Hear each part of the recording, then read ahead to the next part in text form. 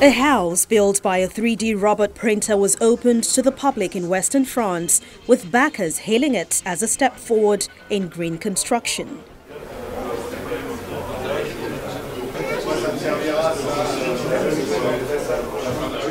A professor from the University of Nantes who headed the project said it was the first house built in situ for human habitation using 3D printing techniques.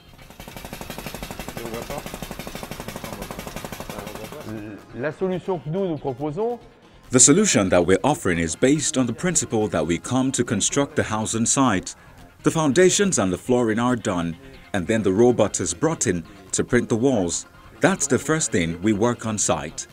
The second thing is we create both the structural part, what will give strength to the building, and its mechanical resistance, and also the insulation at the same time. The principle is that we use insulation from the outside and the inside, and the concrete part which is in the middle, which makes for an extremely effective wall.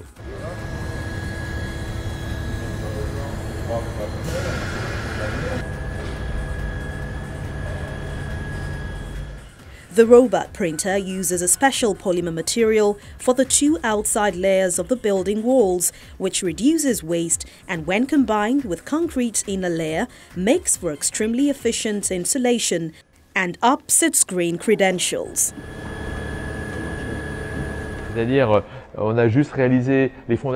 Once you've printed, you've used very little material and produced zero waste. There's an argument on whether it's clean or unclean. There's no waste, and that's important. The other reason why we can say the material is good is that once it's laid down, it allows us to achieve efficiency in the house, which means that the wall is so insulating that you use very little energy to heat this house for 100 years.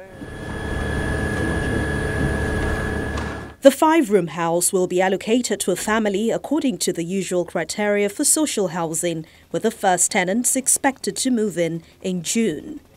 It is equipped with multiple sensors for air quality, humidity, temperature and acoustics, enabling tenants to track the state of the building and save on energy bills in the long term.